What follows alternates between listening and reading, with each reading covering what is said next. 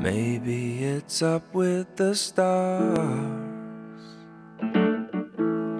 Maybe it's under the sea. Maybe it's not very... Oh, thank you very much. So I'm Hannah Fry. I'm a mathematician, and today I want to talk to you about love. Now, I know what you're all thinking, and you're right. Mathematicians do make excellent lovers. But it's not just because of our dashing personalities and superior pencil cases. It's also because we've actually done an awful lot of work into the maths of how to find the perfect partner. Now, in my favourite paper on the subject, entitled Why I Don't Have a Girlfriend, Peter Backus tries to rate his chances of finding love.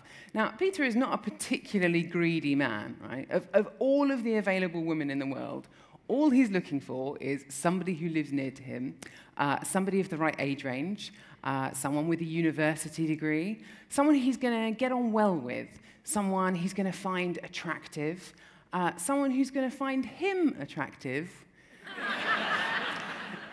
and ends up with an estimate of 26 women in the entire world, right? Now, just to put that into perspective, that is around 400 times fewer than the best estimates for the number of intelligent extraterrestrial life forms in the galaxy. Not looking particularly good, is it, Peter? Now, OK, let me be honest with you. I know, just as well as all of you do, that love and maths don't naturally sit that well together. Human emotion, unlike mathematical equations, is not neatly ordered, rational, and easily predictable. But I also know that that doesn't mean that maths hasn't got something that it can offer us.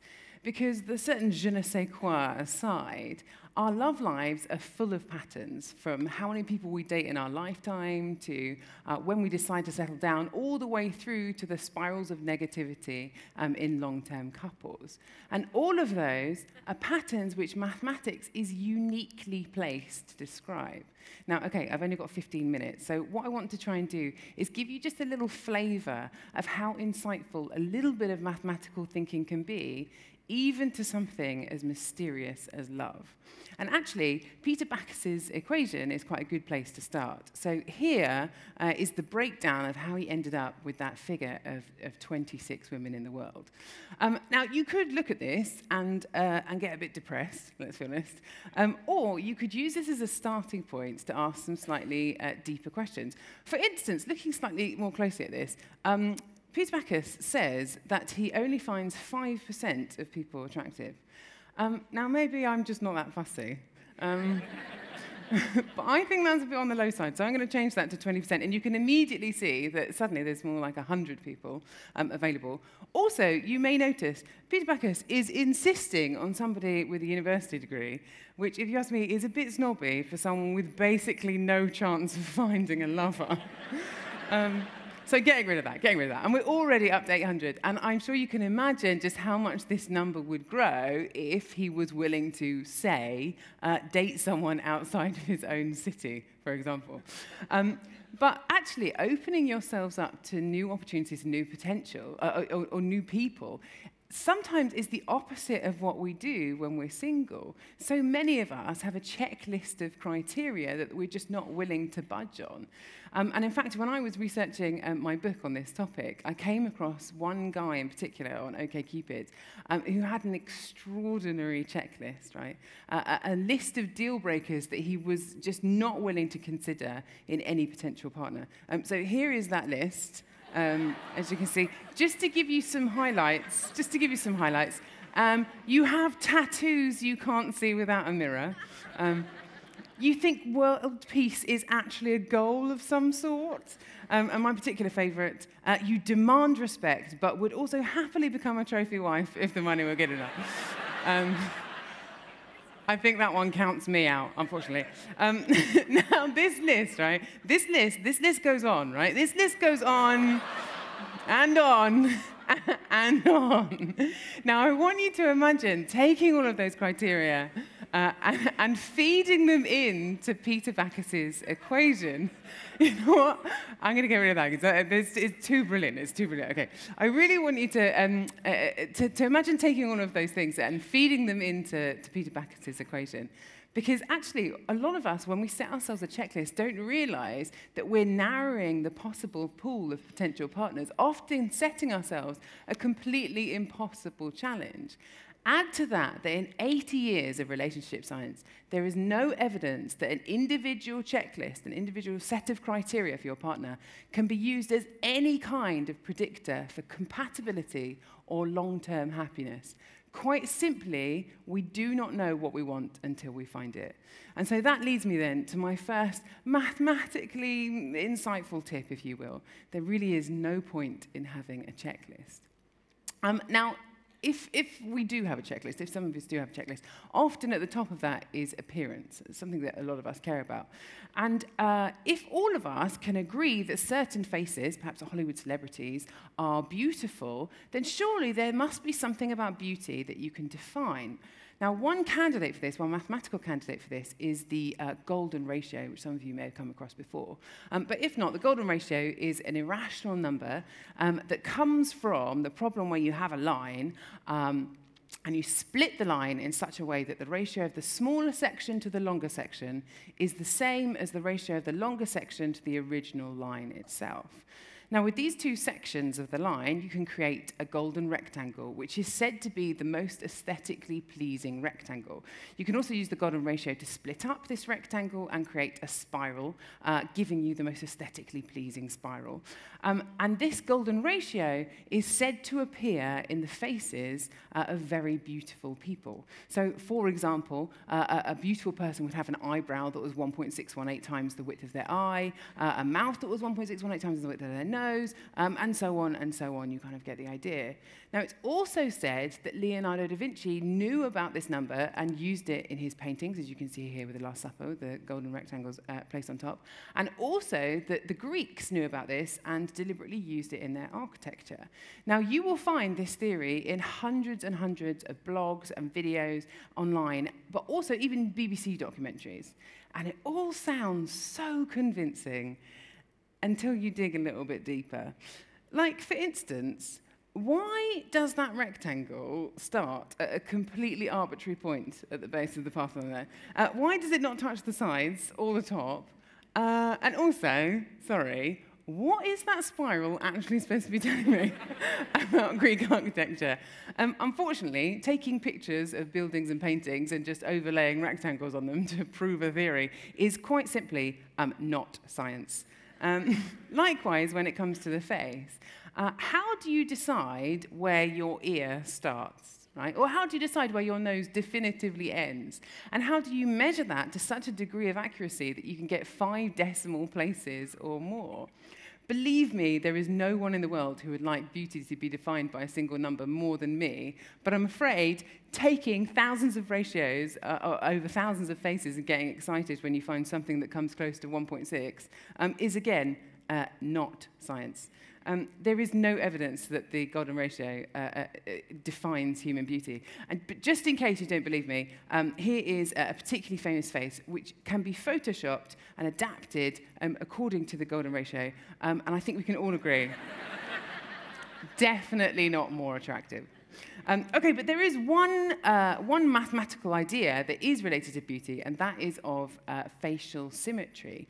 Now, it's said that the reason why we're attracted to people with symmetrical faces is that when you're a child, when you're growing up, every time you get a cough or a cold or a sniffle, your face grows slightly asymmetrically, so that we're evolutionarily pre-programmed to be drawn to people with naturally symmetrical faces, because what we're doing is we're validating an underlying bill of health. So Tom Cruise here, with a very, very symmetrical face, clearly had very few childhood illnesses.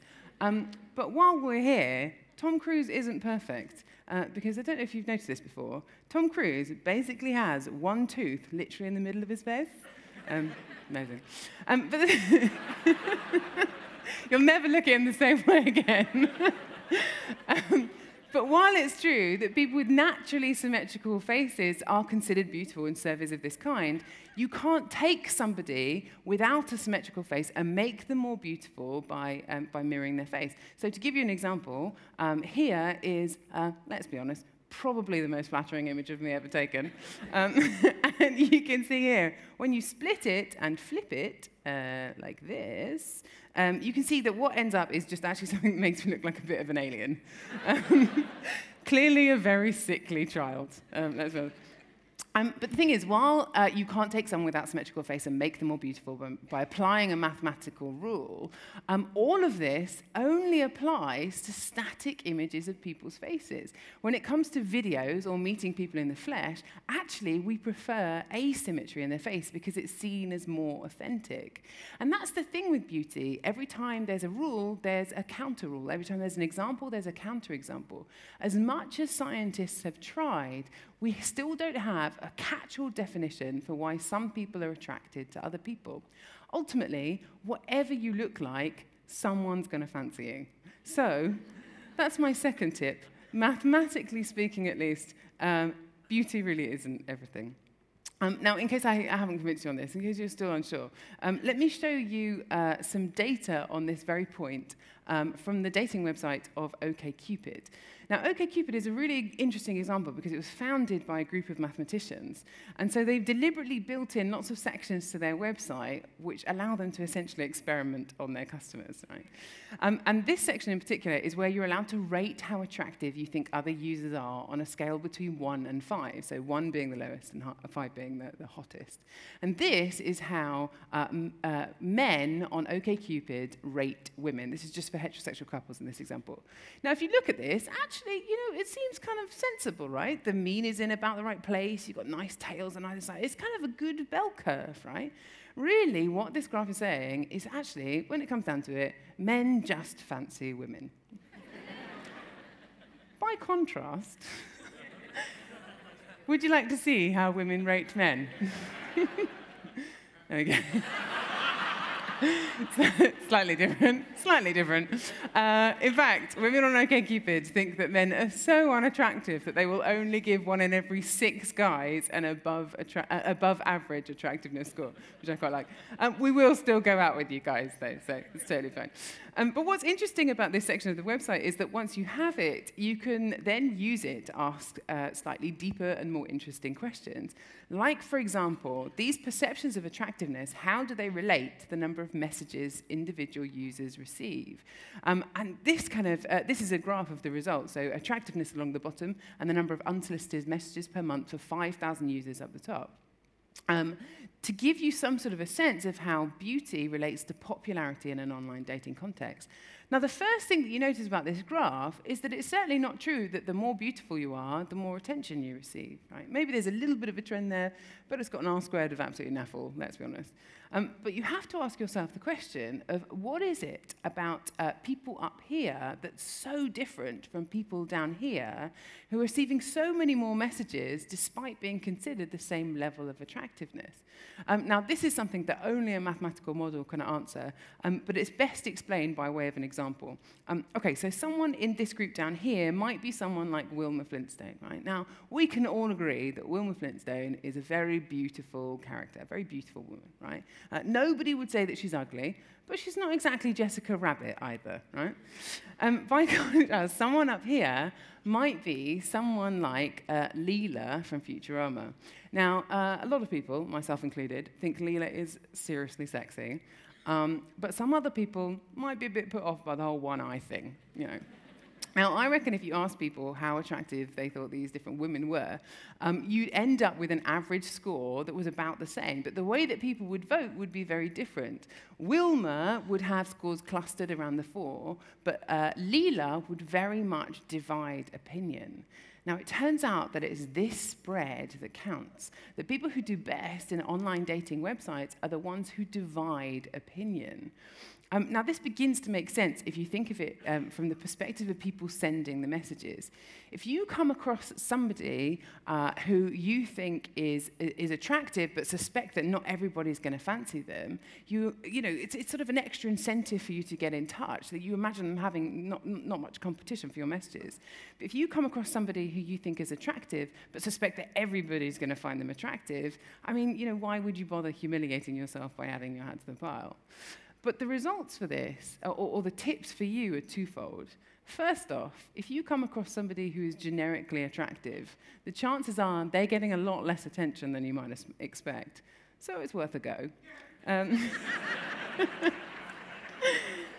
But second, and more importantly, when people choose their online dating profile pictures, they often try and pick images that minimize whatever they think makes them seem unattractive. So classic examples are perhaps people who are a bit overweight, deliberately choosing very cropped photos, or gentlemen who are bald, wearing hats in their images, that kind of thing.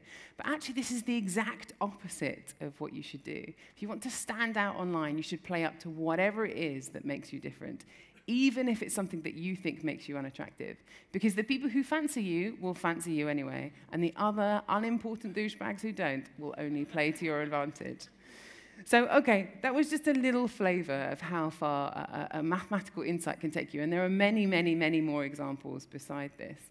Because the thing is, maths isn't a thing that just exists in dusty textbooks. It's a living, breathing language that opens up the world around us, from how planets move, to how robots are built, to how we humans behave.